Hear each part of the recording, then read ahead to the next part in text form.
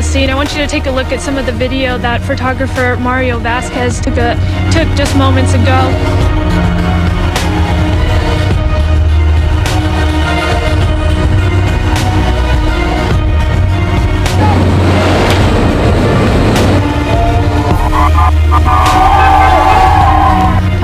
Shot Trey Marshall in the back. Trey then fell to the ground right here, tried to call for help, and that's when Thomas shot him 4 more times.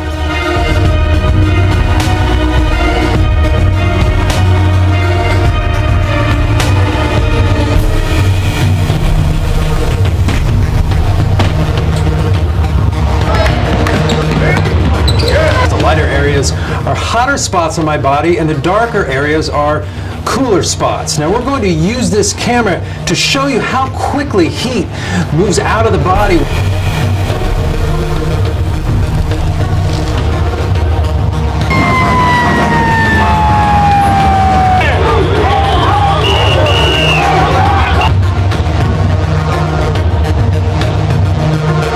The cameras are on the chest of the officer and start recording when they're out on a call.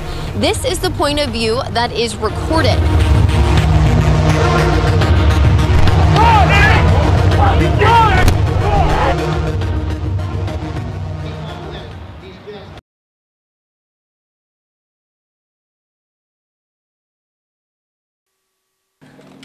One of our babies, one of our kids. Parents are here for all the wrong reasons. 17 gone too soon. They said a kid is not supposed to go before their mother. This morning, I was just laying in his room, and I was like,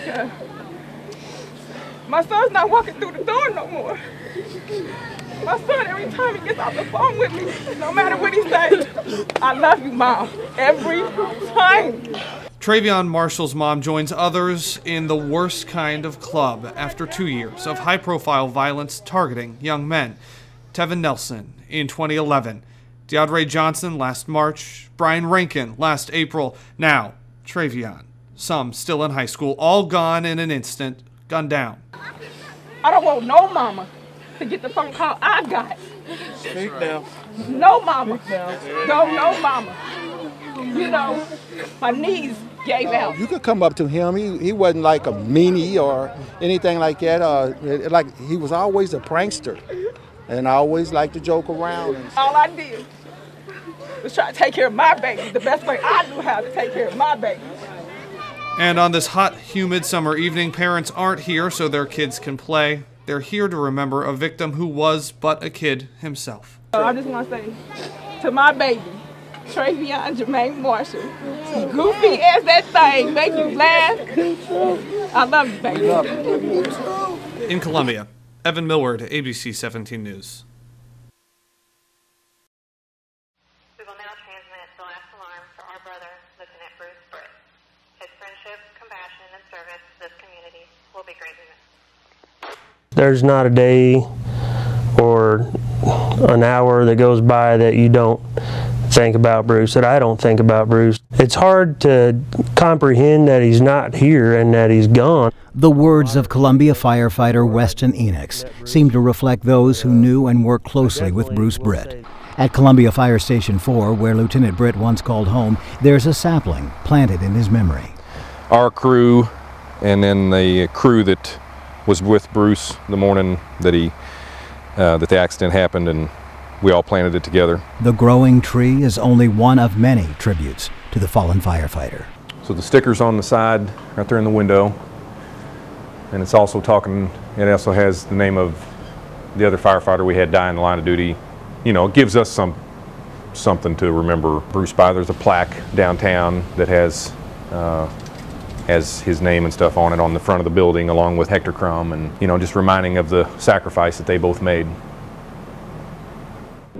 When we imagine a fallen firefighter, we think of a tragedy involving a hero fighting through a raging inferno, not dying in an unexpected balcony collapse on a sunny Saturday morning. As a company officer, Bruce was a lieutenant, and as a company officer, it makes you think differently about, you know, the situations you approach, but you can't go into the stuff that we go into and second guess yourself.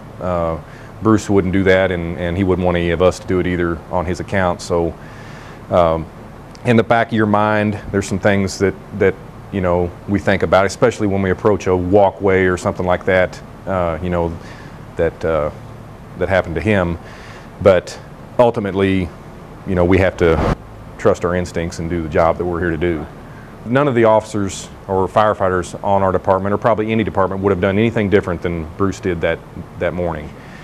So, you know, our training is really good anyway, but we've just tried to think about things a little more maybe before we, you know, enter into an unknown situation. And just like I said earlier, it's probably in the back of everyone's mind just a little bit more, so your general awareness of things are higher, and ultimately that probably helps us. Another person who says Lieutenant Britt helped is Peyton Bolden, who was just a young child when Bruce Britt became his second father. Oh, at the time, you know, it was confusing because my dad was getting remarried, my mom got remarried. You know, like any 10-year-old, you're kind of confused. But Bruce and I always really got along good. He took care of me, and that at that time, that's what I needed. So he was as much a dad to me as anybody. I mean, I'm not taking anything from my dad, but he accepted me for who I was and took me in and did a lot of things for me. When you heard of what happened last year, what was the first thing you thought of? Honestly, I thought it was a joke. A buddy of mine called me, and he said Bruce has died, and it didn't set in at all. And I was just sitting at the counter that morning, and he said, "Peyton, this is for real." He said, "Bruce passed away this morning." And I didn't know what else to do, so I started calling everybody that was a part of our life, a lot of really close friends. And I wanted everybody to hear that he had passed. It was very tough for me that day, and has been ever since. You know, it's getting close to when he passed away, and been a lot of pictures coming back up, memories, and it's hard. But Bruce passed away doing what he loved and protecting everybody. I've got married last year and got a little boy, and Ryle was born in April, and Bruce died in February. And you know, I just wish Bruce would have got to meet him. That's one thing I do wish, that Bruce would have got to see Ryle, because you never seen anybody so excited when I told him he was going to be a grandpa. So, he knew he was a boy. Ryle's definitely got somebody watching over him up top now. 29 Missouri men and women have walked free from prison since 1991. Most were never supposed to see outside the prison walls again. Courts in this state are releasing prisoners at higher rates now than at any other time in recent history. Last week, Ryan Ferguson became the 6th man released early from a state prison this year. From wrongly convicted to cause celeb. I feel like Jay Leno or something. Ryan Ferguson is now a member of a small but growing group in Missouri. You are looking at faces of people who, until this year, still faced decades behind bars. George Allen Jr., Reginald Griffin, Paula Hall, Robert Nelson, Mark Woodworth, Ryan Ferguson. You know, this is not an anomaly. I think we need to look at other cases and be aware that this is part of our justice system, and, you know, there are more innocent people in prison. I think that people think that these cases are just anomalies, that they just happen once in a blue moon. Laura O'Sullivan teaches at UMKC's law school in Kansas City. She shepherds students through wrongful conviction cases and theory. One of the very first things I tell them is, when you look at these cases initially, you're going to think that they look guilty. Because oftentimes 12 jurors listened to the case and thought they looked guilty. What we're finding out is it's a much bigger problem than we ever imagined. And if it's a problem, it's becoming a more common one. Take a look at this chart. In 1989, 20 people nationwide walked free. So far this year, the number's ballooned to 77.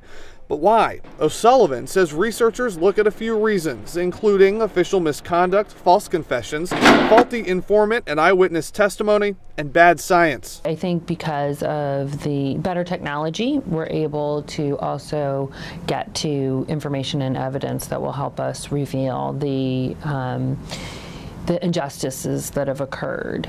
We're tracking them now, so I think that certainly helps us figure out how big this problem is.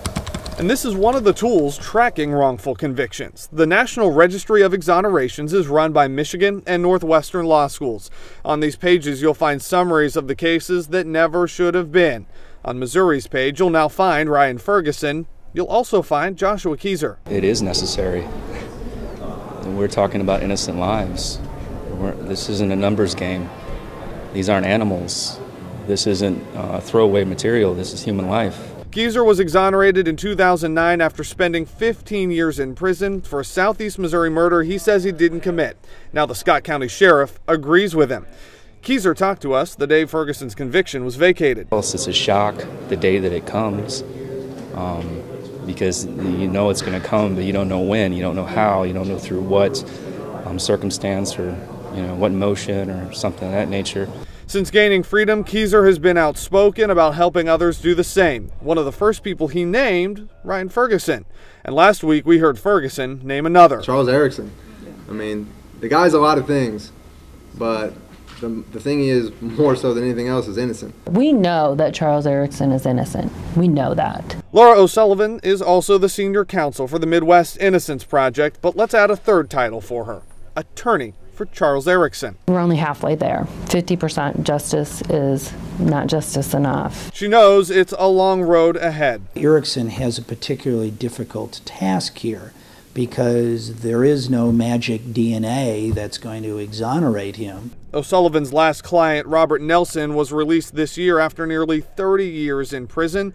George Allen got out this year after 2 decades. Joshua Keyser served 15 years. Ryan Ferguson had been in for 8. When these cases come up and we start looking at them and realizing something went wrong here, we all need to just admit it, accept it, and do what needs to be done to get them out of there in a timely manner. The requirement that people go through lengthy appellate processes while people are fighting, that's frustrating. The Midwest Innocence Project is pushing for a streamlined appeals process, and the Missouri Association of Prosecuting Attorneys says it's always reviewing best practices.